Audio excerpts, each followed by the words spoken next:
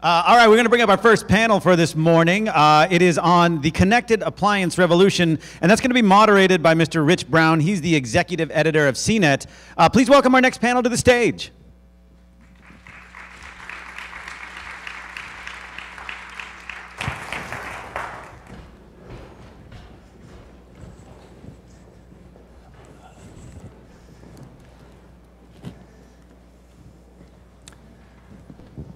All right, good morning. So we've got about 30 minutes to get through all of the smart kitchen, so no problem.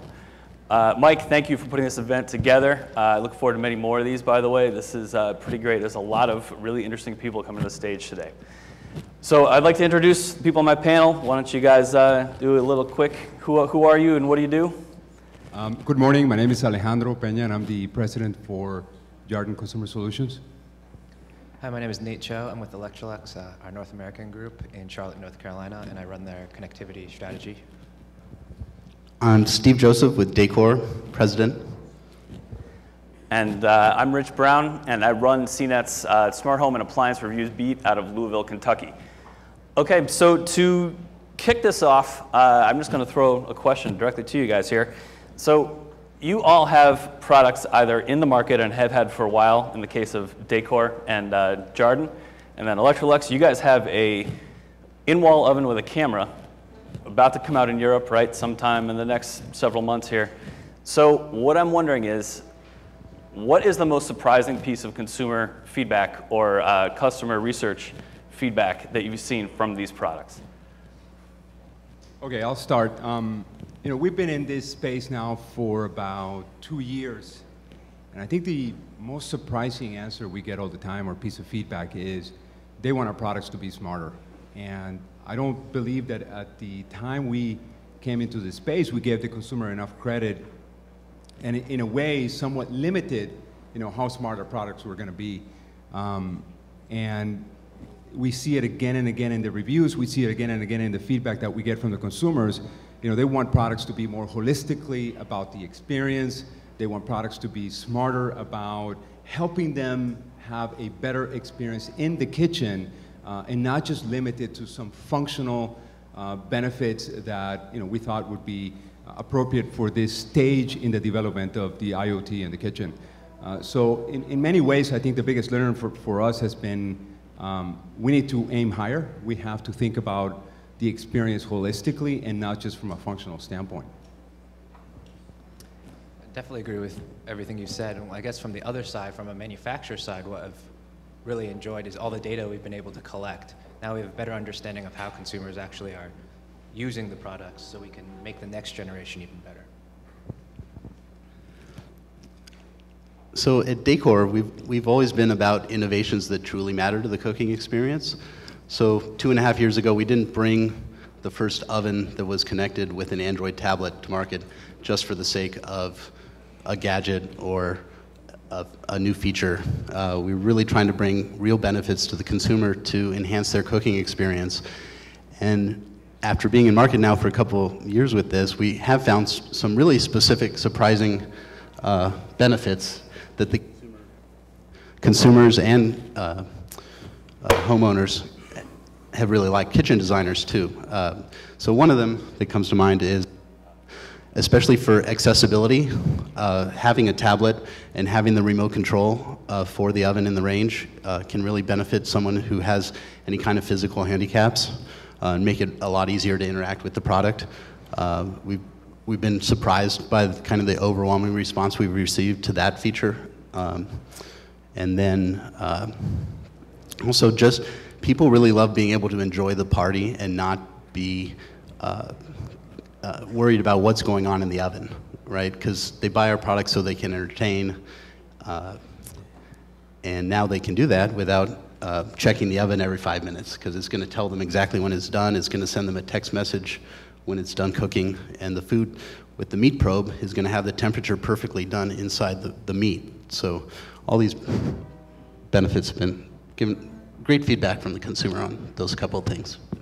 Yeah, I wanted to just add something to the whole concept of data. And you know, we've been in business for many years, and you know, the idea of thinking about about data as a new skill and capability is not something that we have done historically or done very well. We have over 10 million lines of data that in some cases we sit around and we know it's very powerful, but at the same time, I think at the beginning of this whole process, we were just not prepared or not prepared enough to deal with the amount of information that was going to come our way. Every time the consumer is interacting with a product, we get a signal. We know exactly how they're using it, when they're using it, at what times of the day they're using it, and all that information is being fed to us, but we were not ready. We were not ready to deal with the amount of information and how to extract the insights from all of that information. Are you ready now? We are getting ready. It is by definition a new skill and capability that we grapple with the notion of, do we build that in-house or do we go outside? And every time we go outside, the experience has been that a lot of the people who have the capability from a scientific standpoint may not fully understand our business.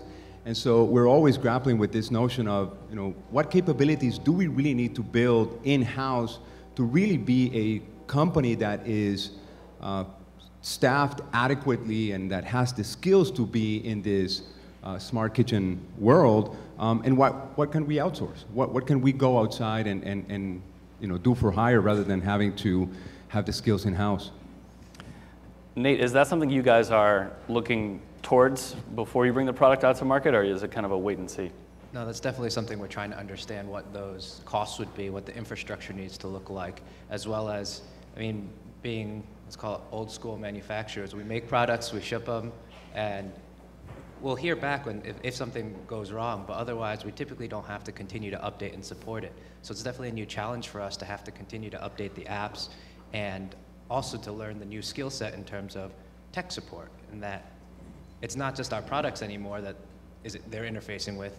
That product has to go to the router and it goes out to the internet. It could break anywhere in that chain. So getting our call center up to speed on that. That brings up the support piece of this. I think there's a lot of potential for things to go wrong there, right? The Jarden with the Mr. Coffee, the Wemo version of the Mr. Coffee that you guys put out, it's a pretty kind of isolated app environment for that product, right? It doesn't talk, it kind of only does it does some basic features, right?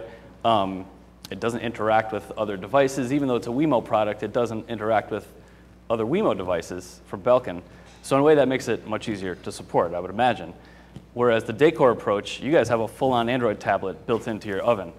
Are you getting calls like, why can't I play Spotify on my oven? Like, where's the, what are the, I imagine there are plenty of advantages and disadvantages to both. I would love to hear your take on the customer service piece for that. Yeah, fortunately we haven't had to deal with any app-related issues, people downloading an app, even though our hardware could be more powerful and run better apps faster. And I really don't think that's why people are buying the product. They're buying the product to help them cook better and make their kitchen look beautiful. Of course, that's important. But as far as the service aspect, we have great diagnostic capabilities now, so that the independent service provider is critical in our business because we're major appliances. So we have a large network of independent service providers around the country who the customer will call if anything should fail, and they'll go to the home and service the product. Now with the technology, we're able to incorporate diagnostics, so when that servicer comes to the home, he can go into the diagnostic section of the app and figure out what's going on with the product.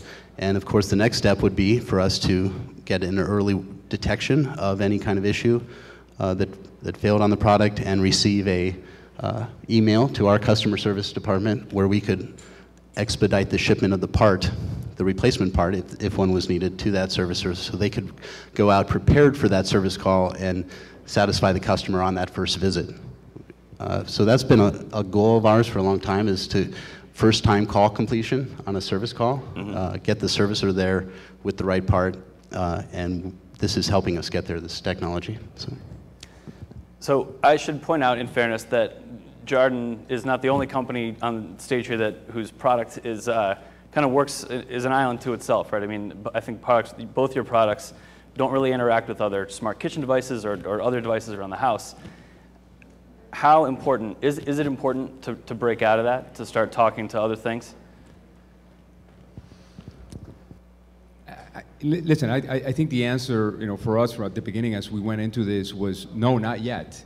We have to find the user case. We have to find the experience that we're trying to enable in order to make that happen. I think with NFC and new technologies like that, it's become very viable to do things that some years ago was going to be really difficult to achieve. But it's possible today. But does the consumer really want it? And what is the benefit? What is the job to be done by doing so? If we don't have a real user case, if we don't have a real benefit for the consumer, then it's not really worth pursuing. It's just going to complicate things. It's just going to be technology for the sake of technology, and we don't see why that should be part of the agenda just because it can't be done. We've seen applications where the use of NFC has enabled some of those things to happen. And one of the user cases that we've identified is the ability to prepare a multi-part course meal that can be all ready at the same time. And that is something that is a benefit for the consumer and one that can be pursued through technology of connecting several products. I think by having an Android tablet, we're kind of fortunate because we already can connect to other devices. We have Bluetooth capabilities, so people are using their ovens and ranges to talk to their speakers, their Jambox in their kitchen, so they can play their music. They can play their music from their appliance. Whether or not that's a great user case, I think big question mark there. But what we're working on too, we want to be able to talk to other products and have other products, especially great apps like some of the ones being featured here, like Side Chef and apps like that really help you cook. You can run those apps on the oven. We want to give them the ability to actually control the oven, so to take the guesswork and that extra step away from the consumer and have more of a fully automated cooking experience. Also with companies like Plated that are now delivering the ingredients to your home, taking that shopping portion or shopping chore out of the process is a way, more of the connectivity will help make it an easier process for the consumer. I think that I agree with Alejandro's point that maybe we're not quite there yet, but to a certain degree, I feel like there's a little bit of app overload. One of the questions with having the appliances talk to each other even is, or to other products in the smart home, yes, we can build the framework or how they talk to each other, but what are they going to say to each other? That's kind of one of the other questions. And with, for example, in the Dacor's products, what I find interesting is with the voice, perhaps that's an opportunity or avenue to break down the silos so you don't have to go into 5 different apps to control the different appliances in your kitchen. But you may be talking to multiple different voice assistants in your house, right? Hey Dacor, hey Alexa, hey Siri. That we have a big house project going in Louisville where we're installing devices in this thing and seeing how they work and reviewing them there, and that came up pretty much instantly. Like, we've got too many voice controller devices. It's pretty confusing. How important is it to own the platform? What I think is maybe most unique to the smart kitchen space and smart home in general is this is not just a tech industry sort of standards fight, right? I mean, there's, of course, Microsoft, Google, Apple, there's Electrolux, there's Dacor, there's Jarden, there's automotive, there's standard home goods like Chamberlain and lock makers, all these different incumbents and newcomers who want a piece of the platform pie, right? I mean, that's not good for the consumer. Eventually, I think we're already feeling that is becoming confusing. What happens next? How does that get easier? I think that's probably the most difficult question to answer for all of us in this room. And part of me says that I want to protect my brand, I want to protect my consumer experience with my brand, and I want to control every aspect of that, and I want to control every element of that, right? If Steve Jobs were here, that's exactly what he would say.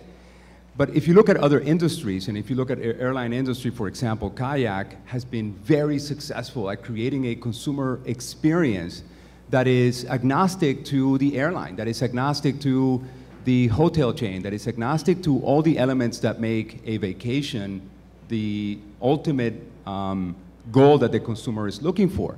So if what the consumer is looking for really is a better experience in the kitchen, are we, from a manufacturing standpoint or from a product standpoint, in a position to offer the best experience, or is somebody else out there, maybe from a different perspective, able to offer a better experience? And I think it's gonna be a choice for the consumer, right? I mean, who's gonna be the Kayak of the kitchen? I don't know. I mean, I think there's a lot of people out here who want to create that experience. But from our perspective, I want to create the crockpot experience. I have 1.6 million followers on Facebook who want to engage with my brand, and I think it's very important that I protect that engagement. But that doesn't rule out the fact that there's going to be a Kayak of the smart kitchen. And I think both are going to be available, and the consumer is going to vote at the end of the day who and what experience they prefer. So to kind of follow up on that, I think we definitely agree in that as well. We want to protect our brand experience, but when the Kayaks do come around, one of the things we're struggling with or trying to deal or figure out how to tackle is when your experience has to be passed through to somebody else, to the Kayak, how do you ensure that that's as true to your brand, or our brand, as possible? Can you ensure that? We're still working on that.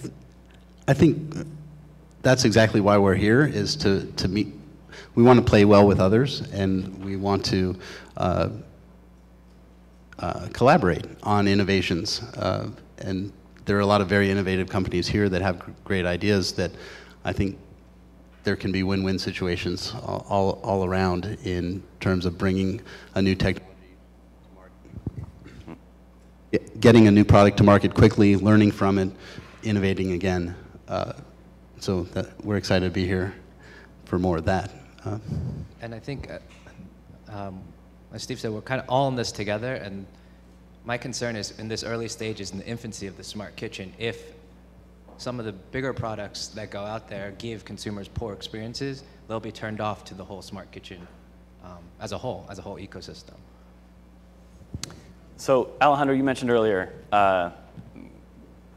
consumers felt that they wanted the products to be smarter, right? What do you think their expectation will be, say, 5 years from now, 10 years from now? Do you think you'll be meeting the expectations of today, and then there will be new ones? Well, I think the opportunity really to bring together all the fragmented elements of that kitchen experience, everything from inspiration to planning to enabling the cooking experience, the sharing, and then the commerce. That is going to be the holistic approach and the expectation that the consumer is going to have moving forward. Every product in the home is going to be an ecosystem in and of itself that is going to enable the best cooking experience. And those who are able to deliver that in the best possible way with the most awesome experience and the seamless, executed in a seamless way, I think are set up to win, because from our perspective, that's going to be the ultimate goal for the consumer is inspire me, prepare me, help me plan, show me how to do it, let me share, and help me commerce through these devices, because I want it all to be done seamlessly.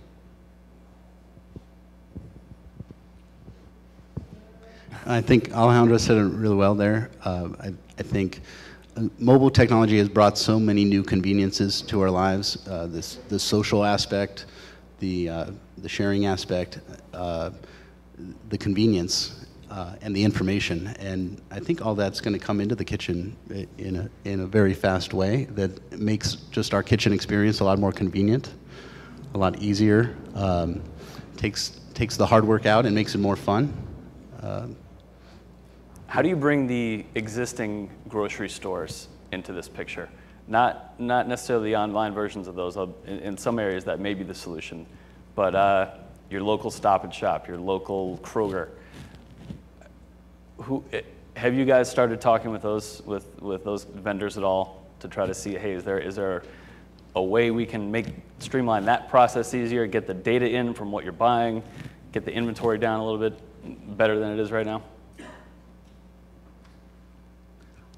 I'm not sure the appliance guys are the right ones to do that part or handle that part of the process. You guys are making the refrigerators, right? I think the food companies are going to be a really important part of this, though. The ones actually manufacturing the food.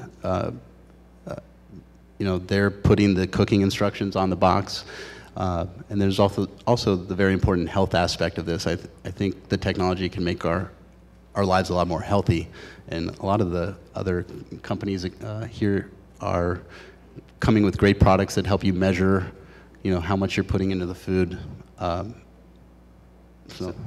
We haven't necessarily talked to any companies, but or any of the grocery stores, but we obviously have examined the whole chain from when you go do your shops, if it's a weekly shop, bi-weekly shop, and have studied that. I think there's opportunities to help people better utilize the food that's in their home.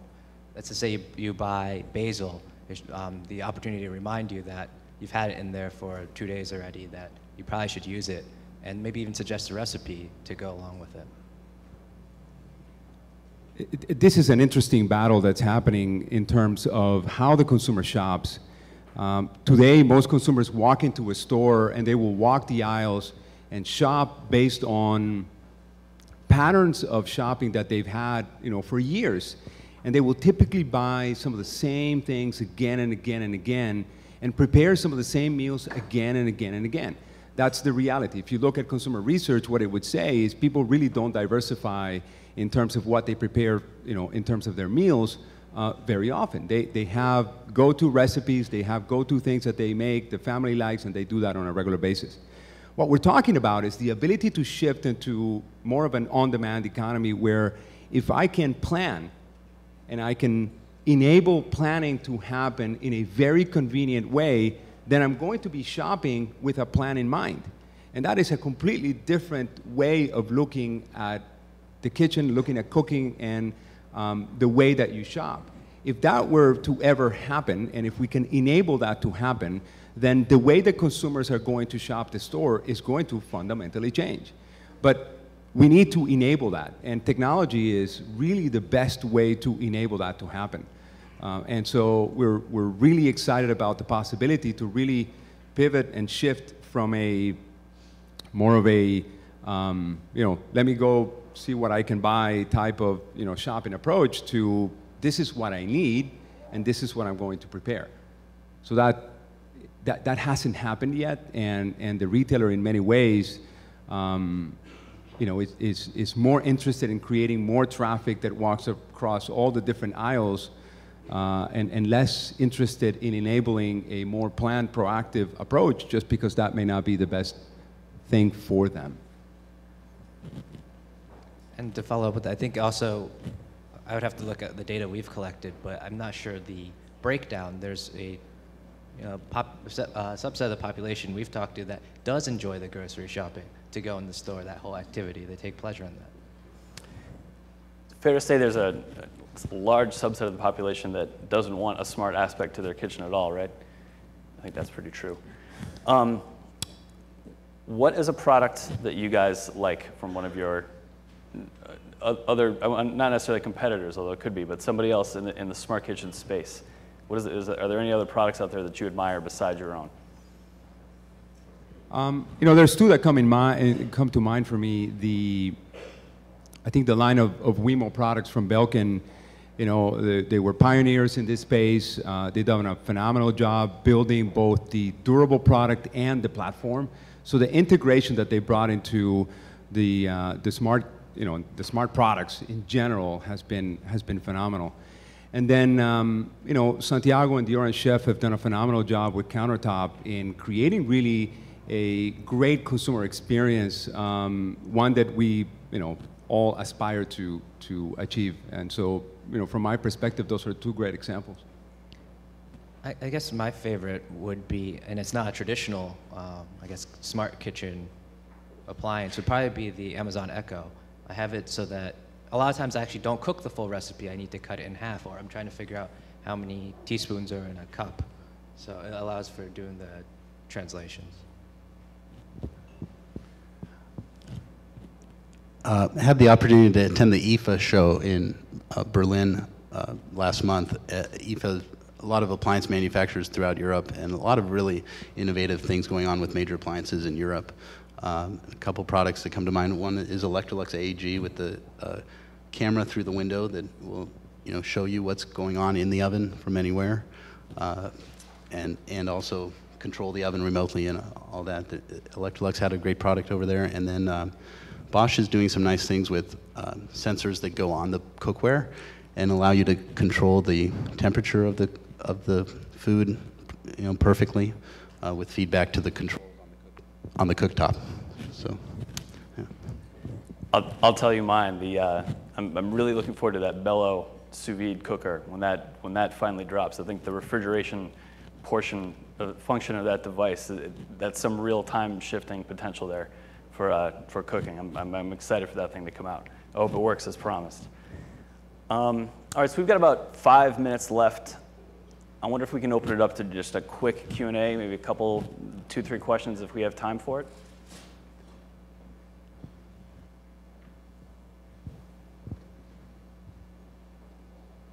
All right. Oh, there's one. Could you describe the product you just mentioned? Mello? Sure. The company is called FNV Labs.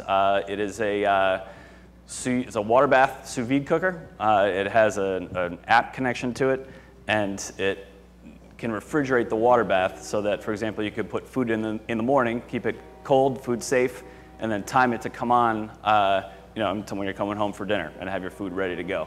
So it really does kind of let you shift around the food prep process throughout your day. I say this in theory because I don't think it exists. It's on the market yet.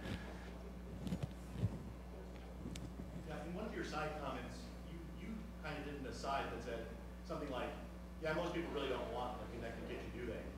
And I'd like to challenge your assumption or aside comment there and wonder to the panel, how do you overcome that chasm with your own personas when you're thinking about your clients or your customers? How do you bridge that gap between what clients think they want in that connected kitchen space as opposed to what the future could look like if only it was connected? The consumer doesn't really want a connected kitchen. They want the ability to serve the best meal for their family every night in the easiest, most convenient way. And more than ever, they want to do that in a way that is authentic, that it's organic, that it meets their dietary needs, that it matches the taste profile of the 5 different members of their family. And so if technology can enable that, then great. But it's not about the smart kitchen. It's about the consumer being able to really deliver on that need that they have. And to break down that need further, I think that there's different types of cooking. On the weekdays, you may be just in a rush to get the food out so you can feed your family. So there could be different features to help that along. Versus on the weekend, and I enjoy cooking, I like to take the time, but it could help with some of the prep work or some of the stuff on the other side to enhance the experience. At Dacor, we really like to focus on the food results, and we can use technology to improve the food results. So we think that a lot of people are going to just want to cook better and have better results, more consistent results. So the technology that may make it more attractive to more people. I think there is still a traditional bunch. Well, first of all, consumer habits are hard to change. One good example of that is pure convection. We've had that in our ovens for 30 years. Still only 30% of people use it, even though it really improves the results of the food. So some people probably won't change or adopt the technology, but there will be a good portion of them who just want better cooking results, and so there's a lot of opportunity with the technology there. And I think for us as manufacturers, there's also that opportunity to, when the appliances are smarter, to have that dialogue with the end user and say, convection can give you this, or steam, as we're trying to push that out next. I have a hunch that's about all we have. Oh, 2 minutes? Okay, maybe one more question. Stacy.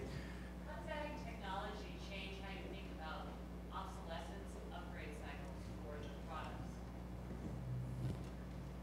I think that's a great question, and one that, again, just like we talked about in terms of how do we deal with data. As manufacturers, we were not prepared to deal with upgrades, and the need to constantly be updating, upgrading, and improving the experience, be it on the hardware, or be it on the app, or be it on the holistic experience and the ability to connect the, the software and the hardware and all the elements that make the experience. It creates a tremendous amount of complexity, for us, and it creates the need to think about skill sets and organizational needs and new talent into the organization that we hadn't planned before. So it's very complex. At least for us, we were not ready for that. And the same applies for us as well, but one of the things we're trying to do to mitigate that is in our hardware side to build in a little bit more overhead, knowing that you can add new capabilities down the line with over-the-air updates, so you have more space there for the software. Yeah, the major appliance life cycle is 8 to 12 years. So people probably aren't going to be changing out their major kitchen appliances, every 3 years just to keep up with the technology. So designing the appliances in a way where the software and hardware can be easily upgraded, maybe for a minor charge, is one direction we're headed there. Just having an Android tablet makes like Nate said, the over-the-air updates a lot easier. So the software can stay up to date. It's just how quickly does that hardware become obsolete? And what can we do to swap it out if there is a new hardware option available? All right, I think that's time. Thank Thank you very you. much. Thank you, guys.